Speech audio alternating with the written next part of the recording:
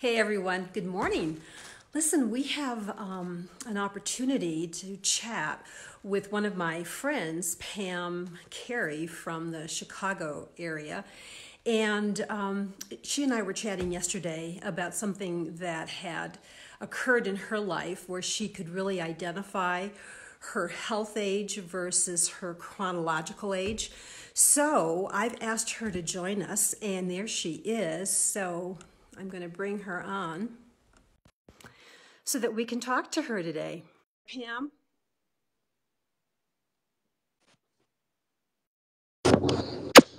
Hello. There you are. There you are. How are you? I'm good. I'm good.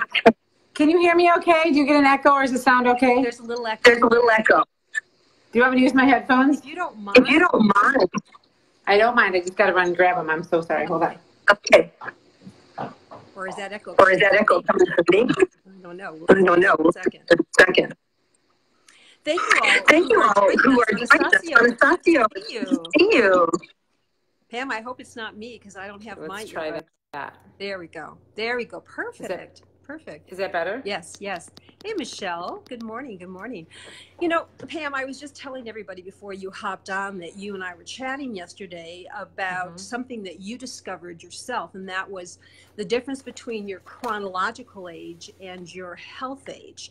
And so I asked Pam to come on just to share a little bit about what has happened in her life and how this has affected her. And so, Pam, we're just going to do a little interview. So do you mind just kind of sharing with us, because we know that choices that we make every single day can affect our health, and someone 50-ish actually can now have a health age of 30. So tell us a little bit more about that. Okay, great. It's great to be here with you. A few years ago, well, for several years, I've had to go to a blood draw facility and have my blood drawn in the beginning of the calendar year for my husband's insurance for our family, from his company, I should say. Go to his company, get the blood drawn, get the report so we can get lower insurance premiums. And I've done that for years. About 3 years ago, the report started to include my health age in addition to my actual age. And I found that really interesting. I remember being 51 and my health age was 30. And I looked at that because at 51, to have somebody say your health age is 30 is really interesting. You know, I used to think 30 was old. And then I got into my 50s and I want to be 30. So I started to watch that, and each year, now I'm 54 and my health age is 33. And so it's tracking with about a 20-year differential. And I think that's exciting to me because I feel like I'm 30. I have 5 kids, ages 15 to 23. So I have an active, busy life. I've used Shaklee products for many years. And that has been a benefit to me for sure in building health. I want to just say on a basic level for health that our body is made up of trillions of cells. And every day old cells are dying off and we're growing new cells in our body. So we want to think about the building blocks of health, of vitamins, minerals, protein, and water, and how those really do make a difference when our cells are well fed, just like when a plant or your lawn is well fed, or a crop of corn or soybeans in a field are taken care of, then they yield fruitful things. And same thing with our body. When we take care of our body and give it what it needs on a cellular level, then we get results. So I'm learning that, you know, more and more as life goes on, and it's been an exciting thing. So exercise is super important, of course, and sleep. I'm a 7 to 8 hours of sleep girl. I don't really compromise on that.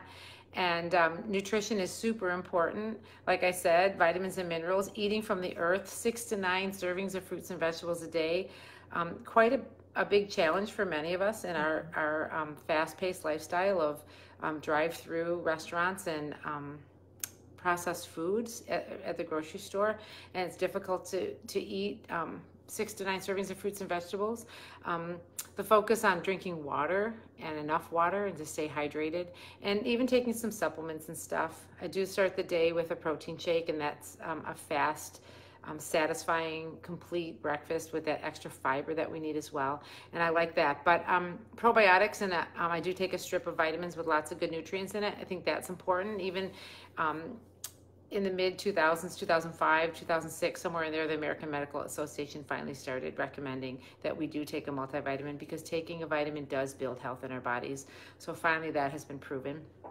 And I'm finding that as I get older, that that stuff is important. So yeah. You know, Pam, when I was first introduced to living a healthier lifestyle, I was about 30, 31 years old. And little did I know that every decade it was going to provide me something healthier and stronger and give me more vitality. You know, 40 decades, not 40 decades, boy, it seems like 40 decades, no. 4 decades later, I have really seen the significance of really taking charge and care and responsibility for your own health and not leaving it in a doctor's hands regarding medication. Now, I'm finding for myself that I went through menopause fairly easily. And, you know, I think menopause for me was 58. That's a lot of things that women struggle through, you know, perimenopause, menopause. Do you have any suggestions for that? Because that was some ideas that I gathered from folks was really helpful when I was going through menopause. Yes, that's a challenging time of life for women, and that's a common topic for me with my peers now in their mid-50s. Menopause for me was at 51, and so just a few years ago, and it really was a non-event for me. I've had a couple of hot flashes, but you could count on one hand how many that I've had.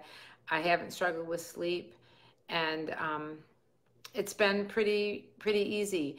And I find that with other people who have leaned into a little bit of wellness and tried to make a little difference in their choices, and sort of having a plan for wellness, especially during this time period. You know, is it too late? People may say, viewers here may say, oh, well, you know, you say you've been doing this for decades, or you've been taking, you know, supplements and building your nutrition forever. It's too late for me now. I'm 55. It's too late. And it's not. And supplements and diet changes and new habits do make a difference. And I have a quick story about eyesight, because again, that's another common topic in my conversations with my friends, is our declining vision up close. A lot of us lose our close vision as we age, and we're wearing readers and struggling with bifocal contacts, and trying to figure out if we have to give up that look of no glasses, and now we have to wear glasses for the rest of our life. And some of us really struggle with that. And I was having trouble with my closer vision, and I wondered what was going on with that. And I had a prescription for readers at like a 1.75 magnification.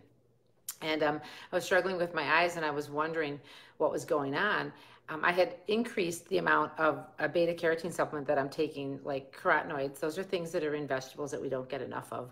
Lycopene, lutein, zeaxanthin, nutrients like that help our eyes. I had recently increased my intake of that because I didn't want to have eye issues. People have been talking about those, and as soon as you start talking about things, then things start happening. So I was aware, and I thought, wow, this is happening to me. And then I went to the eye doctor the week before last, and she told me that my vision was getting better. Mm-hmm. That my I was wearing too much magnification. The 1.75 was too strong, and I needed to back it down to a 1.5.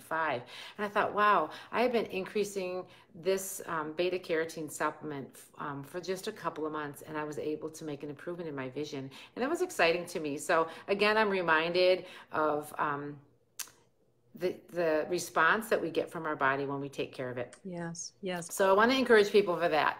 In menopause, in sleep issues, in vision stuff, in muscle deterioration, atrophy from not using things. If you had an injury or surgery and you're not as active as you used to be, and you feel like you can't get back to your A game, you know, baby steps, little things each day, making good choices each meal, looking for those vitamins, minerals, protein, and water, really super important. I believe that we're going to pay for wellness now, or we're going to pay for illness later.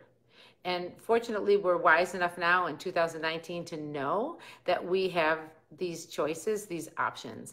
And I encourage people to have a wellness budget. And that might include like organic food, organic fruits and vegetables, or dairy or eggs or meat that are clean. Spending a little bit more money on that. Maybe a health club, maybe a yoga studio, maybe a therapist or a life coach, or maybe your vitamins or your protein shakes or things. It's a good idea to designate some of your income to to a wellness program. So we all have money. So we all have different amounts of money, and we all do different things with our money, right? So I talk openly about money with people because I want to help people change the I in illness to we, so we can build wellness together. That's what I like to help people do. And because I think we're either going to pay for one or the other. And I don't care if you have $5 or $500, we can help put a nutrition plan together for you that works for you. And my sister didn't have much money for a while, and she could only spend $5 a month, and we were able to put in a program for her that gave her a little bit of a multivitamin and just some minimal stuff. But now she's expanded that because she's seen a difference, and she's expanded it into better health for her. So you got to walk before you run always, and I just want to encourage people to think about that wellness versus illness. And I do have a numbers example that I share with people regularly. If you spent $200 a month for your family on their wellness, $200 a month, then you'd spend $2,400 in a year for wellness. And over 10 years, you'd spend $24,000. So $24,000, that's a big number. $24,000 for a decade of wellness. Would you buy that? Somebody was going to sell you that. Would you buy that? I would buy that. $24,000 for a decade of wellness.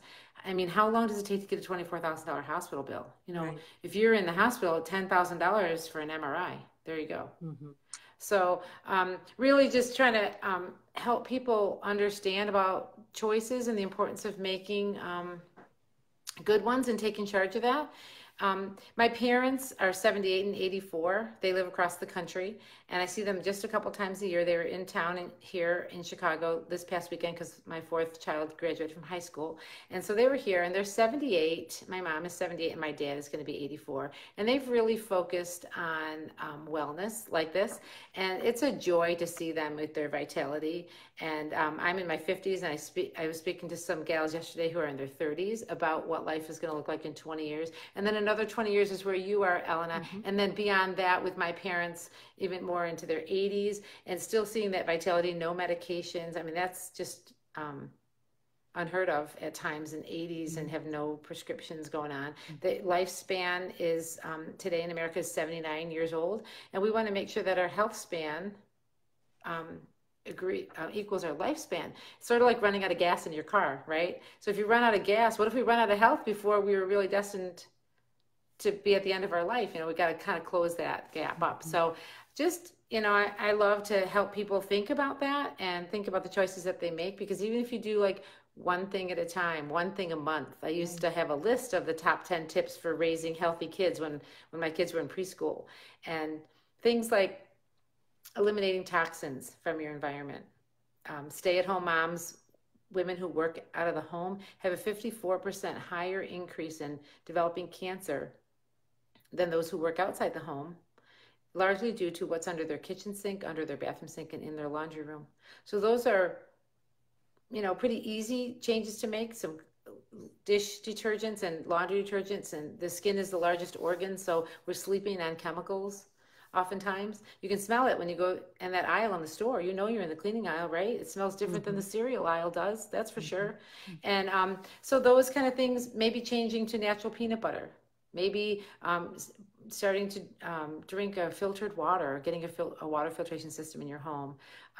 Maybe so simple things. You're saying just simple things, maybe changing one thing a month so that it doesn't feel so overwhelming would really be beneficial. I think you can do that over the course of a year. You'd change 10 things. You'd take 10 steps toward wellness. And over that 10 years, 100 things you do differently now that represent a healthier lifestyle. And those things are things that we can all do. Maybe to take a 10-minute walk every day, that's all we have, or do some meditation or something for your wellness. Easy to do. As a family, make it a family thing. Make your list. You make your bucket list in the summer or what you want to do. this year, or your home improvements or places you want to travel to? What about your wellness? I just want to have people thinking about that, because that's impactful, and you can increase your lifespan, and how much longer you're around, and gain yourself a few more years as you get into your senior years. That's bonus. Those are bonus years and bonus days that you can have, because of what you do today pays you forward down the road. And to be able to live with vitality. I mean, it's not just about living longer. It's about living healthier longer. It's about looking healthier longer. And you were just talking about the skin and how important, our skin is to how we, feel about ourselves even in the world. And so maybe looking at some more natural things that have removed chemicals from skincare products could really be important for our skin. I know I've just been grateful that every decade, as I've aged, and when I first got started in this journey, I had no idea what it was going to bring for me. But to be able to be where I am right now and to feel like, really, I feel 42. I don't know where 42 comes from, but I just feel that same way that I did back then, full of energy and vitality. So we just want to encourage people that if you're here on this planet, you have living cells. You can repair those cells. You can restore those cells. You can renew those cells so that you can have healthier looking skin. You can have healthier organs, because those organs are made up of cells, and it's not a very difficult thing to do. That's right. And I look forward to aging, like you say. I remember when Sharon Stone, I was home with babies, it was a couple decades ago, and I was watching the Rosie O'Donnell show, and Sharon Stone was the guest, and she was turning 40, and she was celebrating her 40th birthday. And she said, "I'm just glad to be 40. And I thought to myself, wow, because I was in my 30s, and I thought, wow, when I turn 40, I want to feel that way too. Right. I want to have that attitude. And I did at 40, and I did at 50, and I'm excited to be 60. And it just seems to keep getting better. And so many people that you talk about, they don't want to tell you how old they are, or they're like not excited about aging, or not excited about life. And these are the glory years. We've worked, we've been educated, we've raised families, we've paid our bills off, we've paid off our mortgage, or we've made choices, we've started to travel, we started to get some freedom in our later years. They should be the glory years, like I'm saying. And I'm just, if you have your health, you have your wealth. My mom used to say that to me when I was little, and I never really understood what that meant. It was right there next to the poster in the cafeteria that said, "You are what you eat." And I was eating like a sloppy Joe and tater tots or something at my school lunch, right? And I thought, what does that mean? But now I understand. We really are what we eat. And if we have our health, we have our wealth. So it can keep getting better. And quickly, within 30 days, you can notice a difference when you start tending to your garden of cells in your body, and you will respond to that. And it's a beautiful thing, and life is so worth living. Yeah. And you're just a great example of that, Elena, for sure. And I'm looking forward to 2 decades down the road.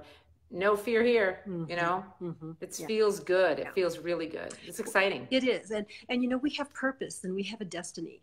And so what can we offer in every single decade of our life? What can we offer to our community, to the people that are around us? So I just think we want to embrace where we are and do it with health and vigor. So that's where we are. For sure. Thank you so much, Pam, for sharing with us today and sharing your experience about actually knowing that your health age is 20 years. Because you hear people throw that around, the 50 is the new 70 and, all those numbers. But you actually have proof that you are on the inside living a healthier life. So thank you, Pam. Appreciate you so much. There's room for more. Yes, come on. That's right. There's room for more. Yeah. So. Thank you so much, Elena. And thanks for encouraging me, because I'm looking forward because of people like yourself. So thank you. It's good. It's real good. All right. Thanks, everyone, for joining. We'll talk soon. All right. Bye-bye. Thank you. Bye.